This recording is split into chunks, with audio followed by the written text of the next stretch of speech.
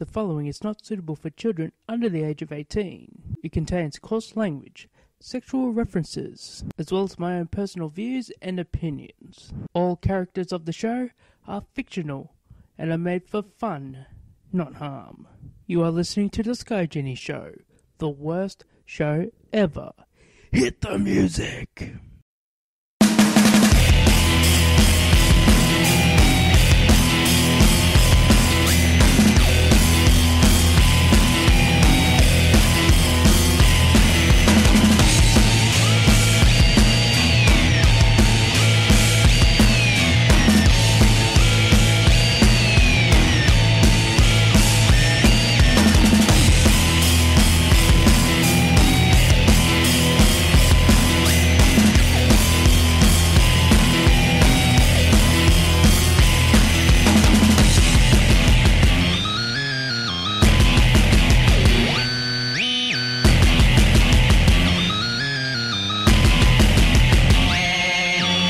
Hello my masters and welcome to the Sky Genie Show, the absolute worst show ever.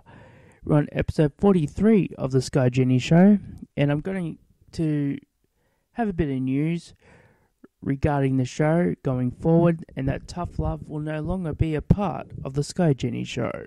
Now, for about over a month, I've been promoting her onto this show, and we've only managed to get one show out of her. And the issue is with that, we had WrestleMania week, we had Easter.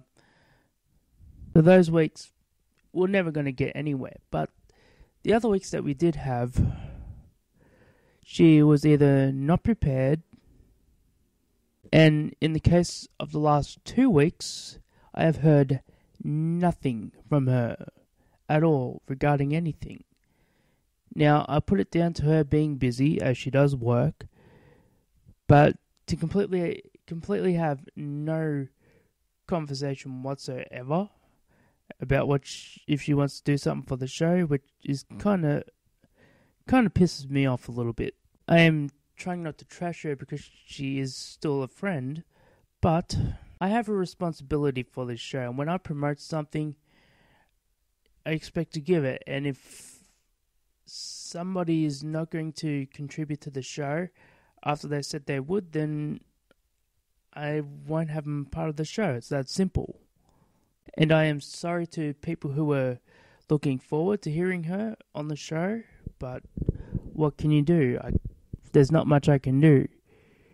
I haven't got her signed to a contract. I haven't been paying her any money. Nothing like that. And it is unfair of me to promote something and not give you what I promised. If it was a circumstance, great. But otherwise, I agreed to have her on the show for a few reasons to help with the show and have a little bit more variety to the show. But also, it was to help her because she's working at some radio station, and apparently they wanted her to do work experience. She couldn't get up to the place to do it. So I offered her, why don't you do something on my show for work experience, then possibly it could help to get you a radio career at some point. The result was episode 41 and a small introduction segment, and that was it. And what I did, I made the show once a week to let her do some research, get some news, get some whatever for the week. So she had a whole week to get everything done and prepared. I mean, I can't think that's probably more fair. And in that time, I was going to work on Patreon, which I'll come up to in a minute. Now, as of this moment, as of recording, I've heard nothing from her. I've got no response. It's been well over a week now. So I just come to the conclusion that she just doesn't want to do the show, which is fine by me. I don't know why she couldn't just tell me, hey, I can't do the show anymore. That would have been fine, but, you know. Now, I'm at a point where I have to make a decision, and maybe it's going to affect my friendship because of it. Maybe it won't, but what am I to do here? the question I ask. And the thing is, me compared to her, I take this show pretty damn seriously. I mean, it's not easy doing a show trying to build something from nothing. But anyway, that's the scoop on that. So tough love is no more. May we do something in the future? Maybe, but that all depends on her, to be honest with you. So now we move on to Patreon. I was going to do a radio-based series on Genie Adventures, but I absolutely hated it when I finished recording. It was to the point, why the fuck would I put it up if I don't like it? Why would I make people pay for it if they don't like it either? So Genie Adventures is not going ahead. As far as Patreon, I am planning to do other shows like roundtable type shows, hopefully with other hosts from other podcasts. It won't be just about wrestling, it'll be other topics as well. It'd be cool if we did it fan interactive, if we do a poll and put a heap of topics like they do with What Happened When, and we bring up, say, maybe a wrestler like Hulk Hogan or something like TNA, and if it's non-wrestling, it could be a music genre or something going that month. So I want to do that each month. I have to get everybody on board with that, get a few people and record a heap of episodes on it, then post them monthly on Patreon. I may do the first one on YouTube just as for example, but that's about it. As far as other shows, I really want to do more, but really stumped for ideas. So any ideas, please feel free to give them to me on my Facebook group page or even on Twitter. If that helps, then feel free. And now, moving on to something a bit lighthearted, I've been hearing about the next July pay-per-view for Raw. Goodness gracious, great balls of fire! Oh man, the shit they come up with for pay-per-views, and I swear Vince McMahon must be thinking that you up-and-comer Jerry Lee Lewis going to be a smash hit with that song. And if he wasn't going for the song, it's kind of immature when you think about the title. I wonder how many of these shows there will be, because I'm looking at Solomonster's page and on Twitter, it's pretty much a joke pretty much everywhere, so I could pretty much guarantee that if they don't change it between now and then, this will be the only time they'll have the great balls of fire for a pay-per-view. And if they don't have Jerry Lee Lewis as the theme song, then there's no point. Don't go away, there'll be news and reviews after the break.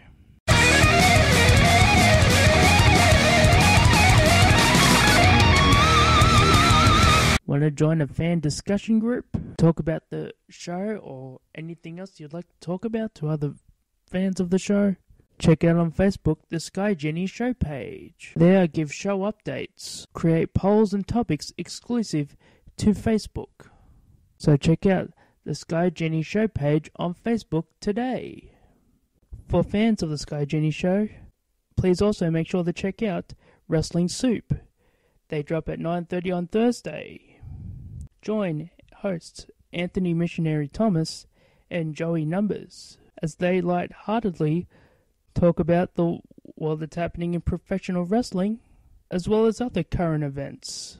While over there, please make sure to check out the Saturday morning shitbox. Have your voice and question heard as Mish and Joey answer questions on their thoughts of professional wrestling or anything else going around in the world. That show drops on Saturday morning-ish. The weeks it doesn't air is because they're doing pay-per-view Sunday. Yes, whenever there's a WWE pay-per-view, Mish and Joey usually review it, sometimes with John Draper. They also have shows on Stitcher and iTunes. If you want to catch the boys live, check them out on Mixlr. Are you looking for a good laugh? Then check out Getting the Corner. Getting Dark Corner. Dark Corner. Dark Corner. With hosts Yuck Nasty and Dogger Baby. Every Wednesday night at 9 p.m. on Mixlr. Check them out on Wednesdays at 9 p.m. on Mixlr. For interesting discussion and debates on professional wrestling, check out Johnny Florida, Michael Corvin, and Old Man Jenkins on Wrestling's National Committee. They talk a wide range of topics on the world that is pro wrestling. Check them out on Wednesday at 9 p.m. on Mixlr. If you're looking for links to shows and social media accounts, go to our website at skygenieshow.weebly.com. There you will find links to the show and links to social media pages. Also exclusive to the site, some news and reviews that did not make it to the show. So please check out skygenieshow.weebly.com today.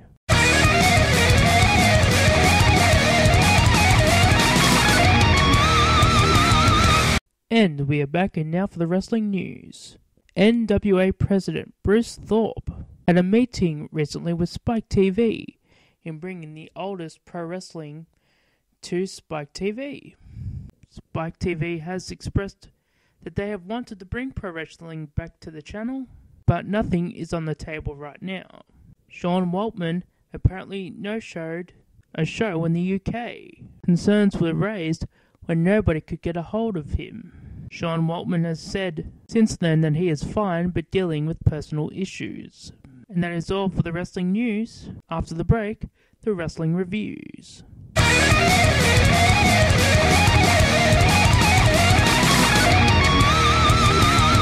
If you'd like to send me a tweet, then on Twitter it's SDD916. Again, on Twitter it's SDD916. For fans of the show, please also check out the Don Tony Kevin Castle show. Don Tony and Kevin Castle show is a hard-hitting, with brutal honesty type show, as they give their views on the world of professional wrestling and WWE. They're also on Stitcher and iTunes. If you want to catch them live, listen to them on Mixlr. For my masters who are wondering if there will be Sky Genie shows throughout the Christmas New Year period. So sorry. Not for the normal show, but check out the holiday edition of the Sky Genie Show. There you will find I review old wrestling shows from the past. I review them to today's standards. And to make it interesting, I won't even know what I'm reviewing until I do it. Of course I'll know before you, because I have to record the fucking thing, don't I? But it's filled with gags and more as well. So check out the holiday edition of the Sky Genie Show right here on my channel here on YouTube. If you're looking for a very professional show to listen to the Solomonster Sounds off. His show, smokes this one entirely, is a very informative show. Join Jason Solomon as he gives his thoughts on the current events of professional wrestling. Catch his show on Podbean, Stitcher or iTunes. Also check out Jason Solomon's YouTube page where he does extras for pay-per-view shows or interviews with wrestlers in the business. Jason has interviewed the likes of Diamond Dallas Page, Bob Hardcore Holly, the legendary Jim Ross, and even Booker T. Definitely a show worth checking out. The Sky Genie Show is now on Patreon. Go to www.patreon.com/Sky Genie Show. There you'll find exclusive content not shown on YouTube, hosted by the Sky Genie and Tough Love. Your donations through Patreon to the show goes to improve the overall quality of the show. Check us out at patreon.com/Sky Genie Show today.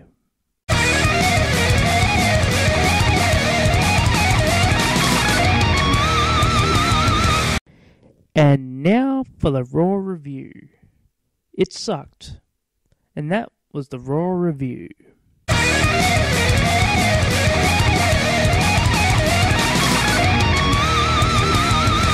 And now for the Smackdown review. Smackdown sucked balls. And that is the Smackdown review.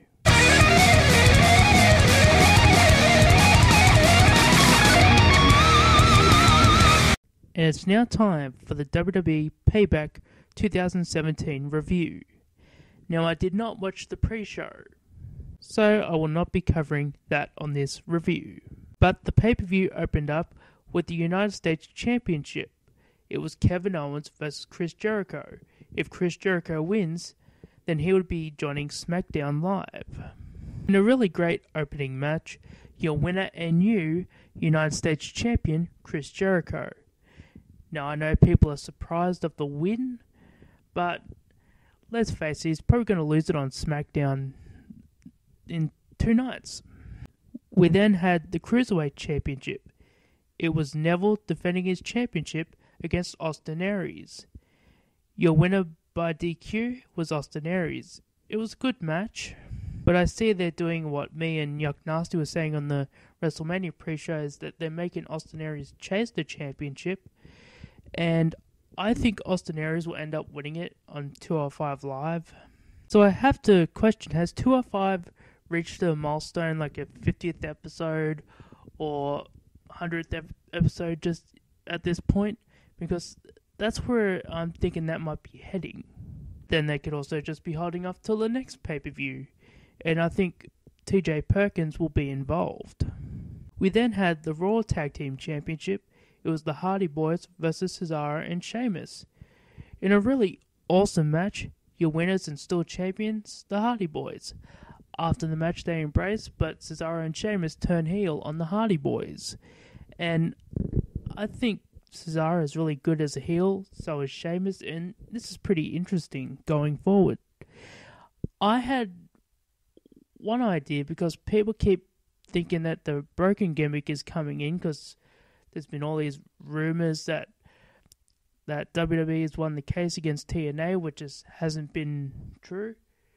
And what if the Hardy Boys turned heel, and then you can explain the brokenness of that? Like, the Cesaro and Sheamus could have won here, and the Hardy Boys then turn heel and get broken. But then, anyway, that's my stupid logic. So the Hardy Boys win. Braun Strowman cuts a backstage promo. Then we had the Raw Women's Championship. It was Bayley versus Alexa Bliss. In a really good match, your winner and new champion, Alexa Bliss. Now, people are saying Bayley should have won because it's a hometown, but then I've been watching WWE for years at this point, and if people don't know the rule of WWE Booking 101, the hometown person loses because they want to get more heat on the heel. It's a stupid logic, but hey, that's WWE logic. We then come to the House of Horrors match.